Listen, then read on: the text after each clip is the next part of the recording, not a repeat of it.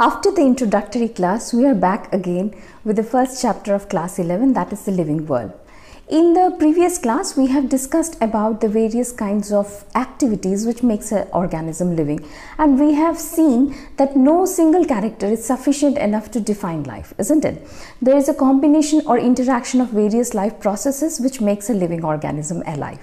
Today, we will be seeing the next topic which has been discussed in your syllabus, that is about the biodiversity. Now, this biodiversity itself is so vast, isn't it? The organisms which is all around us, they are so diverse in their life forms, living in different kinds of habitats, be it an Arctic tundra, be it a sea, be it a mountain, be it a rainforest, whatever it is, wherever you go, you will find the different forms of life residing over there. So this life forms the biodiversity of a particular area. Now, it has been estimated according to your NCERT that almost 1.7 to 1.8 million organisms, both including the plants and animals, have been so far identified. Okay, and it is also assumed that yet more millions are there to be identified. Before they get identified, some becomes extinct.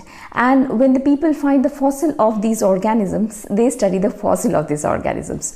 So while they were alive, nobody noticed them, nobody identified them, and gradually after their death, they were being identified by the help of the fossils. Now, man has been always, inquisitive about his surroundings. So when he came to know about the various kinds of organisms around him, he started, at first identifying them. Identifying by what? By means of various kinds of characters. These characters included that whether the organism could move around or whether the organism was stationary, how did the organism's morphological characters were. So these criteria were taken into consideration for the identification of an organism. So the first thing which hit the human brain was about the identification of an organism.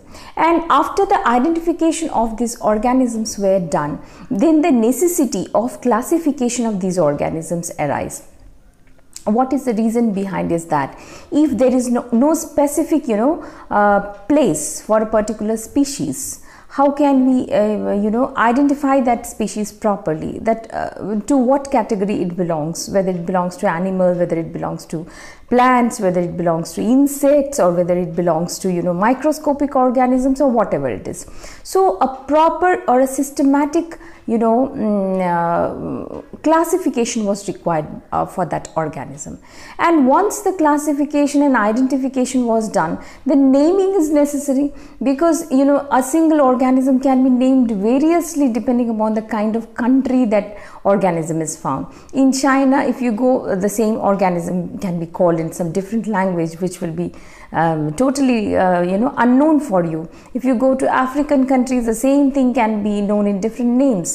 In India only, so many languages are there, so people know a single thing by different names. So there was a confusion. To avoid this confusion, the scientists across the world, they thought of, giving a particular name. There should be a naming system. And this naming system was first, originated by the help of the great taxonomist. The name is Carolus Linnaeus. Carolus Linnaeus was the pioneer, or you can say in his book, The Species Plantarum, he gave hundreds of names to the plants and the animals around him. And his system of naming an organism is known as your binomial nomenclature. Now, this binomial nomenclature, what it is? In this, an organism is given two names. The first name is called the generic name, and the second one is called the specific epithet. And this generic name and specific epithet was given to organism, be it a plant and an animal. But after his death, when the people across the country, across the world actually wanted to have a perfect, that is your rules for the nomenclature of an organism, then they put forward certain rules and regulations for naming an organism, of course keeping in mind about the binomial nomenclature given by that of Linnaeus. And this included that the name should be in Latin. If the name is not in Latin, then the local language should be Latinized. So that should be actually the naming of an organism. No two organisms should have the same name. Okay, then the names should be in italics. The generic name and the specific name should be in italics. If they are handwritten, they should be written separately with underline below them separately.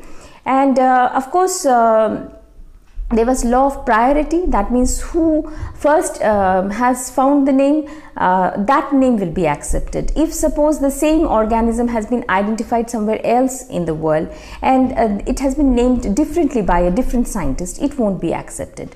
So it's first come first. Who has said the name first, his name will be accepted. And also, to respect the scientist who has identified this organism, the abbreviation of that author will be at the end of the scientific name. Like for example, the name of the mango plant is Mangifera indica, and it was found by Linnaeus. So Mangifera indica Linn, L-I-N. Now this Linn indicates Linnaeus. So similarly, any other scientist, the name will be at the end if the scientist's name is, we know the person who has identified it. It is called authocitation.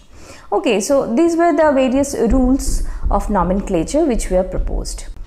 So these rules of nomenclature was accepted universally, and the botanical name was under the guidance of your ICBN, that is International Code of Botanical Nomenclature, and the zoological specimen, that is the animal specimen, the naming was under the guidance of ICZN, that is International Code of Zoological Nomenclature. Now, classification itself is such a huge thing. So when an organism is identified, it is classified and it is named, all these three things togetherly forms the branch of biology which is called as your taxonomy. So taxonomy is a branch of biology which deals with identification of an organism, classification of that organism, and the naming of the organism, that is nomenclature, and the systematic study of this identification, classification and naming. This is known as your systematics.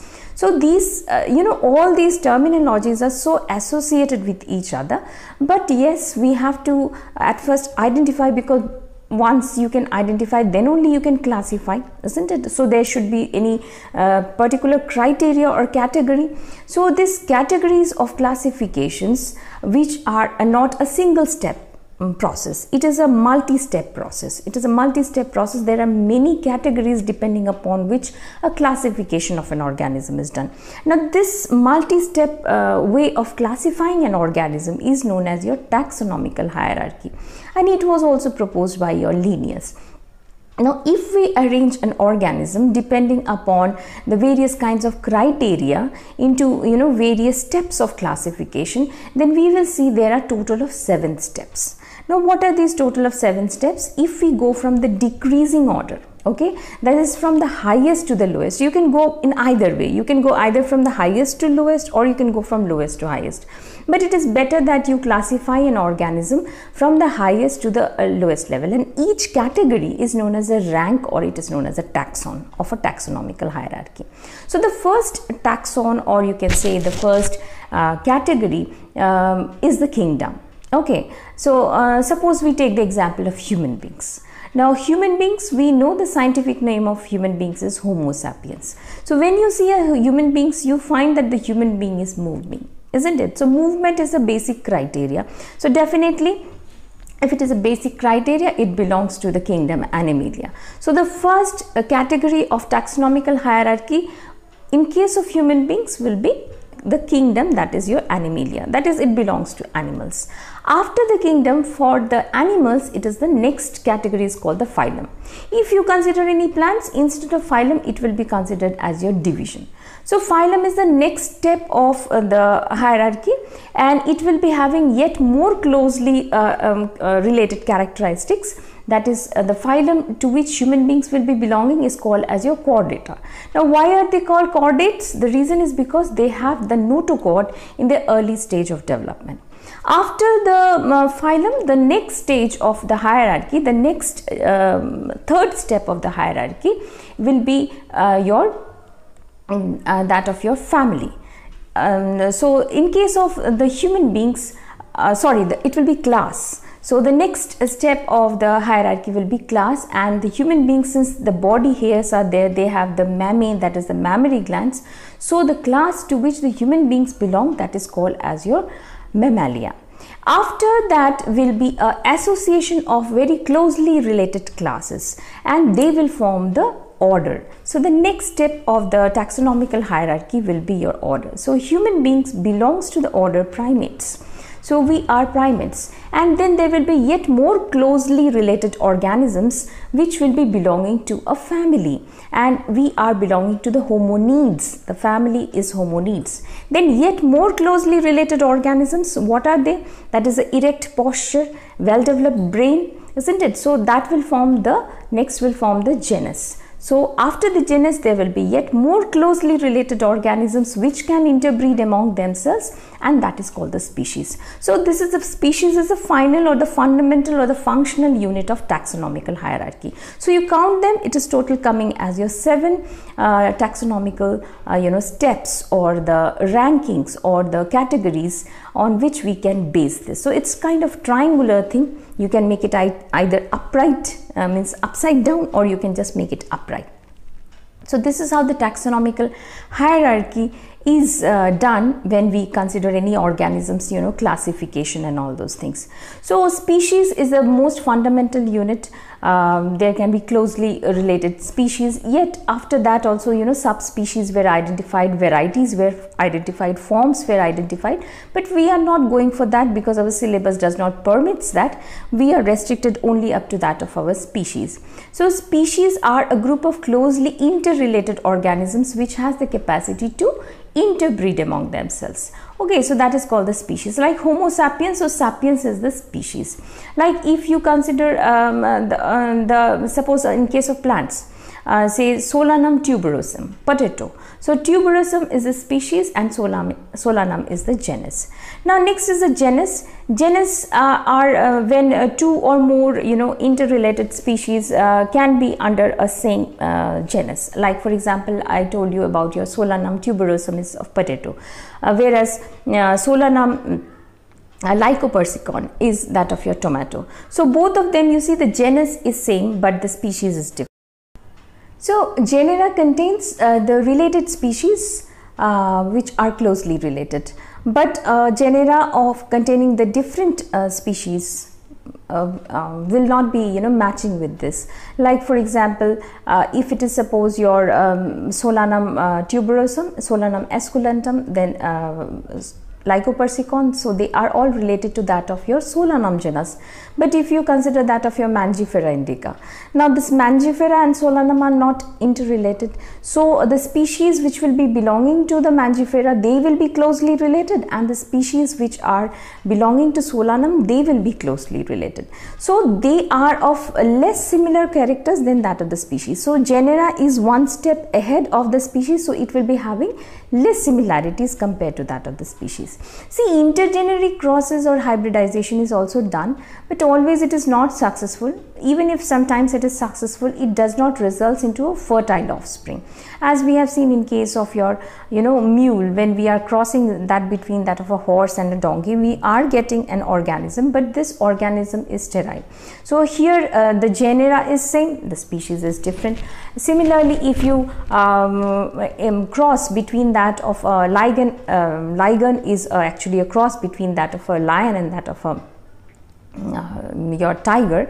So when it is crossed between them, so see, the genus is same, Panthera leo and Panthera tigris, but the species is different. So when we cross such kind of organism, we get an organism, but this organism is sterile. It is not reproductively active to give its next generation. After the genus, the next comes your family. The family has yet the organisms, assemblage of organisms which have less similar characters than that of the genus. So more we go towards the upper end of that of the taxonomical hierarchy, less is the similarities between the organism, but of course they are related.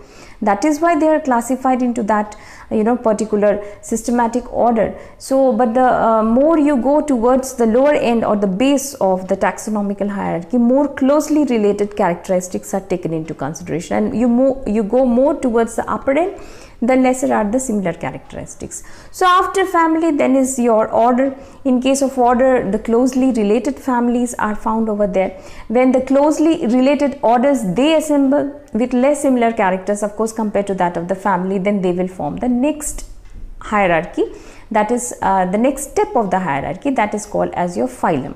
And finally, when the various phylums having certain, of course, common characteristics but not that much, they will be assembling together, then they will be forming the kingdom, that is the kingdom Animalia. So kingdom Animalia, you see, it has insects, isn't it? It has your that is your chordates, it has all the non-chordates in it, but yet they are all belonging to kingdom Animalia. That means they have some common characteristics. They have heterotrophic mode of nutrition, they have that is a level of organizations of their body, their cellular components, then their movement, their locomotion, their mode of reproduction, everything is taken into consideration, and then we say that yes, this organism belongs to animal kingdom and this organism belongs to plant kingdom. So this is how, by the help of the various categories, an organism is classified and is given a particular position in an ecological niche, because every organism must have a proper position or proper place in the ecological niche. So that was all about today's class, in which we have studied about the systematic arrangement of an organism, what is taxonomical hierarchy, how the identification is done, what are the various rules given by the ICBN and the ICZN for the naming of an organism. In our next class to follow, we are going to study about the taxonomical aids. Now that is also a most important part of this chapter which is going on, that is a living word, in which we will be seeing or we will be studying about the various kinds of helping tools that will be actually helping us to identify an organism, so that whatever work we are doing with regard to that organism can be properly published in any kinds of journal or in any kinds of renowned books and all, so that because without a proper classification or a name of an organism, the research work goes all in vain. So that's all for today's class. Thank you.